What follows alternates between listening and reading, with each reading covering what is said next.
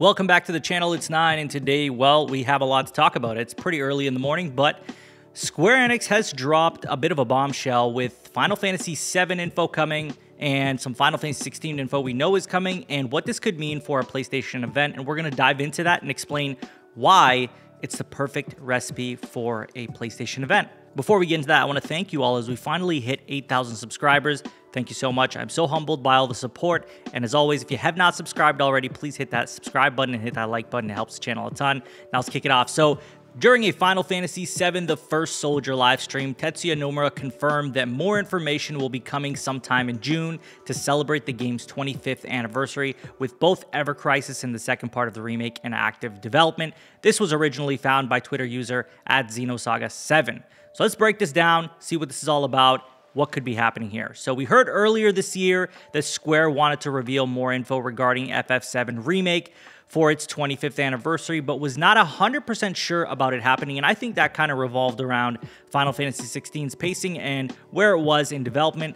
But now that they know for sure where it is and kind of what the target time frame likely is, I think they are ready to start showing us Final Fantasy VII Remake as well. So this has now changed to becoming more of a sure thing that Final Fantasy VII Remake will get some sort of info this year, which is very exciting, of course. Now, we also have to remember that Final Fantasy XVI news is also coming next month. At least that's what we've kind of expected with the way they've spoken about it at the earnings call and as well as in this newest The First Soldier live stream, where we know that they are going to share some details about Final Fantasy VII and all the projects that they have going on there. Obviously with Ever Crisis, but also very likely with Final Fantasy VII Remake as well, since things are just lining up in that order.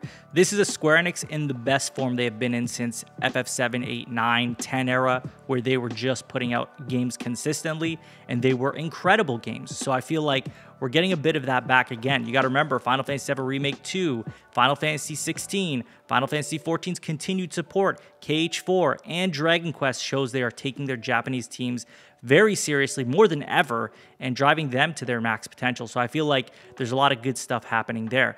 But now we are going to cover the event that I believe is happening with Sony this June, and I feel like there's no doubt about it at this point. These Final Fantasy games are going to be revealed at the same event, and they have exclusive deals with PlayStation, so it only makes sense for them to be revealed by Sony themselves. We've talked about this before. The Square Enix partnership and exclusive deals made with PlayStation would surely have these games only seen at a Sony event. You don't need an insider to tell you there's a Sony event coming this June. Look at everything happening around the companies that deal with Sony. Square Enix sharing games that have exclusive deals with PlayStation at this caliber, plus God of War Ragnarok alone warrant a PlayStation showcase. We also have big names from Insomniac and other major studios. If I was a betting man, I would expect Sony to drop an event that will be the biggest since the PS5 launch. I also do think, based on their timelines and what their plans are for this showcase, there could be 2 showcases this year, as Sony has so much that they haven't talked about and so many studios working on games that we don't even know anything about, like not what kind of game it is, not much. I mean, we've extracted stuff from job postings and stuff from like Deviation, for example, but really in the grand scheme, we don't know anything about the game. So I feel like there's a lot to be said, and it can't all be done in just one showcase. So I could totally see us having 2. But all to say that there's a lot coming. June is going to be a big month for PlayStation. It's going to be a big month for Square Enix fans, especially if you're down with the Final Fantasy VII games. Like, you are going to love this June. I think that we're going to be very impressed with the showings that are going to happen. I think that Sony has a lot lined up, and they've been so quiet. And the reason they have been so quiet is because they've been leading up to a very big drop of information. And usually when Sony's quiet for a long time, their next time they start speaking and they start sharing, it's a huge, massive event that will have a lot of people excited and talking about it for months to come. And I personally like that, although it does get frustrating to not hear enough from them.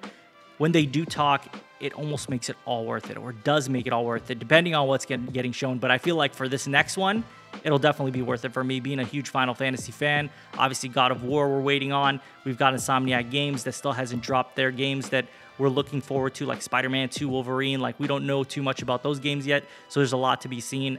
It's a really good time to be a PlayStation fan, a gaming fan. It's going to be awesome. But that is all I have for you guys in today's video. I'd love to hear from you. What do you make of this Final Fantasy VII news? What do you think is going to happen? Do you believe these are going to be shown at a PlayStation showcase, or do you think that these are going to be shown separately from Sony's events? Let me know in the comments. And as always, if you have not subscribed already, please hit that subscribe button, hit that like button, hit that notification bell to get notified about all my upcoming videos, and share this video with a friend. You can follow me on Twitter and Twitch. Links will be in the description. I will talk to you all on the next one. Take care.